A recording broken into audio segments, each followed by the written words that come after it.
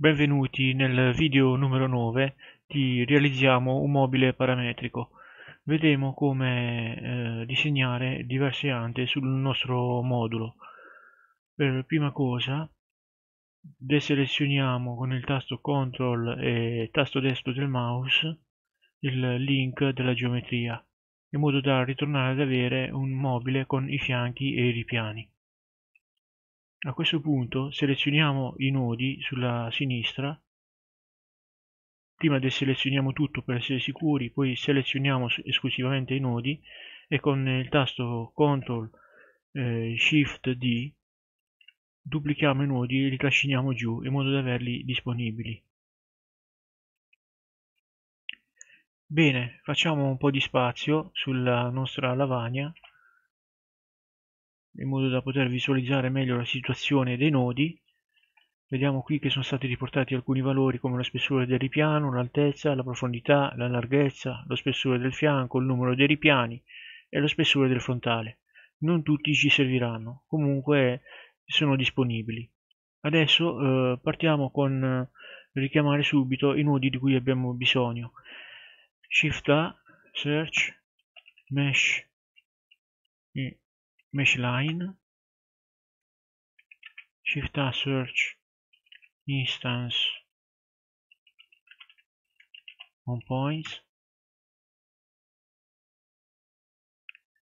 Shift A, Search, Cube, questo è quello che costituirà la nostra anta. Shift A, Search, Join, Geometry e provvediamo a collegarli.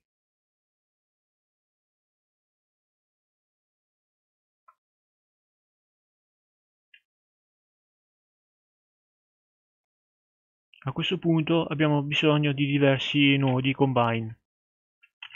Combine XYZ, quindi ce ne servirà uno per lo start location. Mettiamo in endpoints il mesh line, duplica il combine, ce ne servirà un altro per l'end location, ce ne servirà un altro per dimensionare il cubo.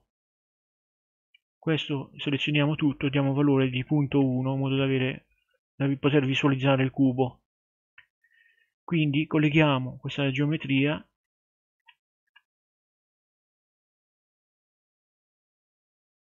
al nodo superiore.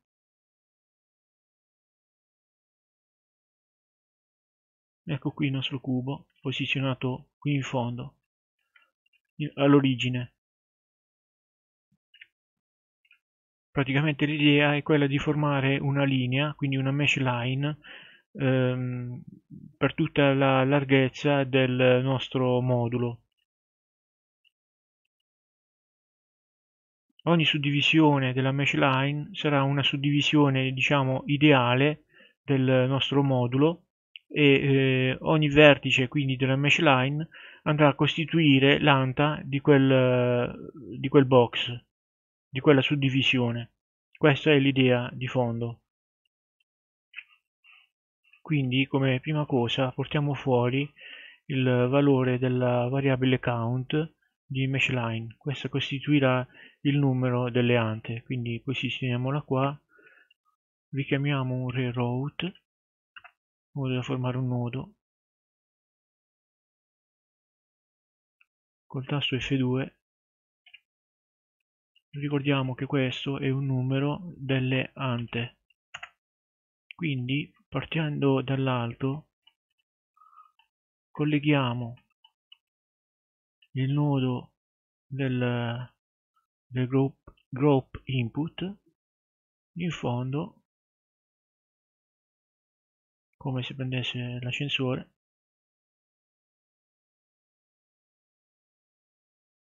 fino ad arrivare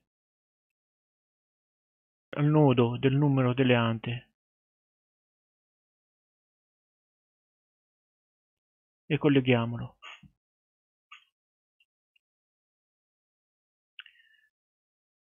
Adesso rinominiamo quel valore non più con la voce input, ma con la voce numero ante.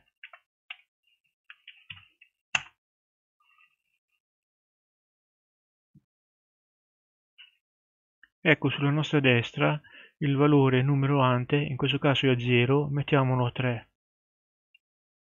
Adesso visualizziamo anche la mesh line, congiungendo la mesh line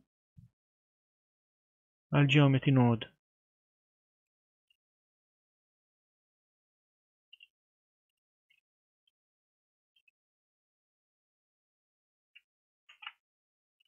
Duplichiamo il divide e dividiamo la larghezza per il numero delle ante,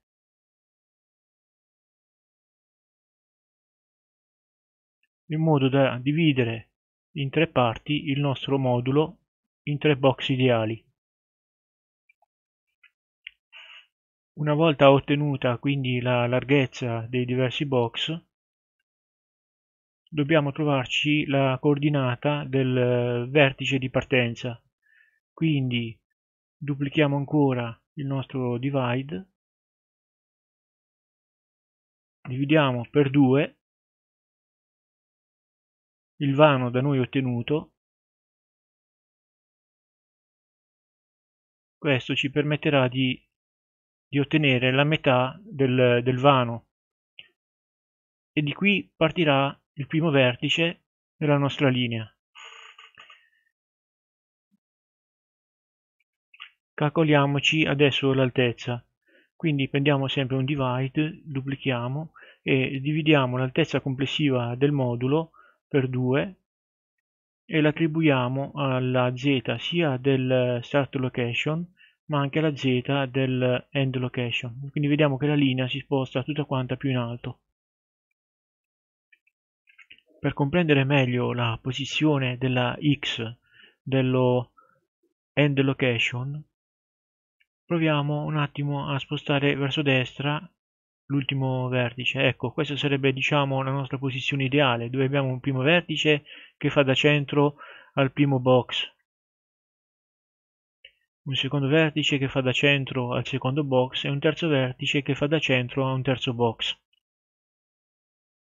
Quindi noi dobbiamo calcolarci la posizione di questo vertice finale, che deve essere nel centro del box numero 3. Per calcolarci quindi la posizione di questo vertice finale, dobbiamo quindi aggiungere alla posizione x, quindi del primo vertice, la somma di 2 box, la somma della larghezza di 2 box. Quindi per prima cosa calcoliamoci il numero dei box di cui abbiamo bisogno. Duplichiamo il nodo divide e lo cambiamo in subtract. Quindi prendiamo il numero delle ante e lo riduciamo di 1. Questi sono i box di cui abbiamo bisogno. Adesso dobbiamo quantificare la larghezza di questi box, per cui duplichiamo il divide, lo cambiamo in multiply e moltiplichiamo il numero dei box per la loro dimensione, per la loro larghezza. Otteniamo quindi la larghezza da aggiungere. Adesso duplichiamo questo nodo e lo chiamiamo add.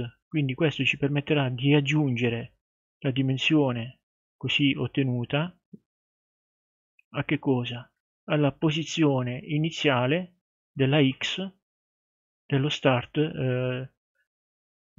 location. Quello che esce di qui è la posizione del vertice finale dell'end location. Dobbiamo quindi collegare questo link alla x dell'end location. Ecco che quindi si posiziona in modo esatto. Quindi sia la posizione iniziale sia la posizione finale dei vertici sono esatte, di conseguenza anche questa sarà centrata.